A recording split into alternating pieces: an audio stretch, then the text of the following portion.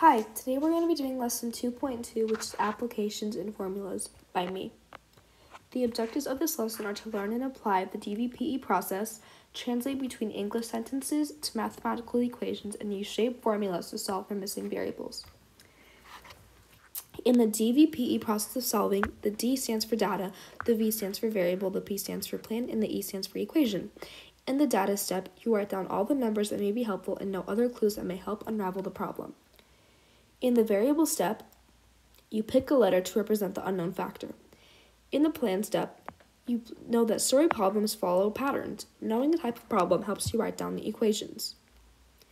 In the equation step, once you know how the data and variables fit together, write an equation of what you know and how to solve. Translation is the process of translating from English to math.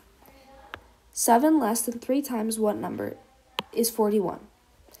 So first we're going to say that we know the numbers 3, 7, and 41. The ones that we don't know is the number. So we're going to call the number that we don't know M. Now we're going to do the planning, which is our actual action of translating. So it's going to be our translating step. So now we're going to make the equation. So 3 times what number? So it's going to be 3 times the number is 7 less. 7 less meaning minus 7 because it's less than 7 is 41. Is meaning equals 41. Equals 41.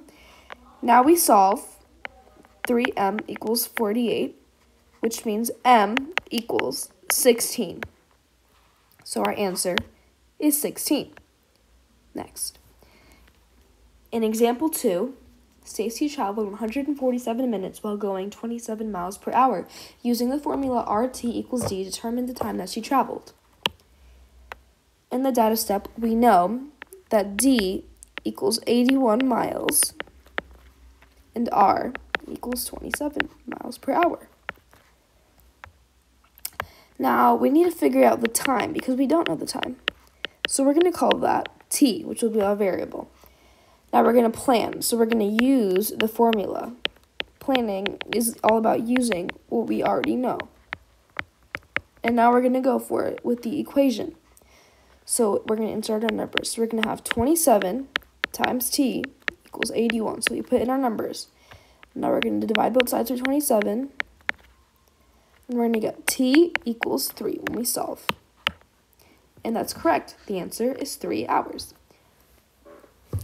The following are steps to do when you encounter problems that use rectangles, triangles, circles, or any other shape. Read the problem again, and read the problem one more time. Once you draw a picture to model the problem, read the problem again to make sure that your picture fits. In a rectangle, the perimeter equals 2 times the length plus 2 times the width, and the area equals the length times the width. In a parallelogram, the perimeter equals 2 times the area plus 2 times the other side length. 2 times the side length plus 2 times the other side length, and the area equals 2 times the other side lengths times the height. In a trapezoid, the perimeter equals the little base plus the leg plus the big base plus a leg. The area equals half times the height times the big base plus the little base. In a triangle, the perimeter equals all of the sides together. The area equals half times the base times height. All of the angles of a triangle equal 180 degrees. The surface area of a rectangular solid is 2 times the length times the width plus 2 times the width times the height plus 2 times the length times the height. And the volume is the length times the width times the height. In a circle, 2 times pi times the radius equals your circumference. And the area equals the pi times the radius squared. In a cylinder, the lateral surface area is 2 times pi times the radius of the circle times the height. The total surface area is 2 times pi times the radius times the height plus 2 times pi times r times the radius squared. And the volume equals pi times the radius squared times height. In a cone, the lateral surface area equals pi times the radius times the slant height. And the surface area equals pi times the radius squared plus pi times the radius times the slant height. The volume equals 1/3 times the pi times the radius squared times the height. The surface area of a sphere is 4 times pi times r squared, and the volume is 4/3 times pi times r cubed. Example 3. If the perimeter of a rectangle is 56 inches and the width is 12 inches, what is the length? So we know that 56 inches equals P and 12 inches equals W. What we don't know is the length. So we're going to call that L. Now we're going to plan. So we're going to use the formula, which is P times 2 times the length times 2 times the width. So now we get the equation, which is 56 equals 2L plus 2, and we're going to input our information, which is 12. So 56 equals 2L plus 24. Now we solve, which is 56 equals 2L plus 24. So then we're going to get 32 equals 2L, and now we have 16, which equals L. So the length of the rectangle is 16 inches. Now we use using the formulas for a cylinder, we find the missing variable. So the information that we also need to know is that the R equals 9 centimeters, H equals, we don't know, and V equals 356 centimeters. That is part of the instructions. I forgot to include that. In the data stage, we're going to do R equals 9 centimeters, because we know that from the given, and V equals 356 centimeters cubed. That's how you label it. The variable that we don't know is the height, because we don't know it, so we're going to call that H.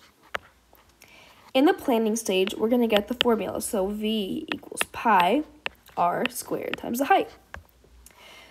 Now we're going to input our information, data, into the equation. So it's 356 equals pi times 81 times the height. Now we're going to get, after we put that into our calculator and figure that out, we're going to get 356 equals 257.47 times the height. And then we solve as before. So we're going to divide both sides by 250, sorry, I made a mistake. This is 254.47. 254.47, and we're going to get the height equals 1.4 centimeters. The height is 1.4 centimeters. Now, when you solve for a variable, it sometimes requests that you solve the formula for a specific variable. That simply means that you are getting the variable by itself.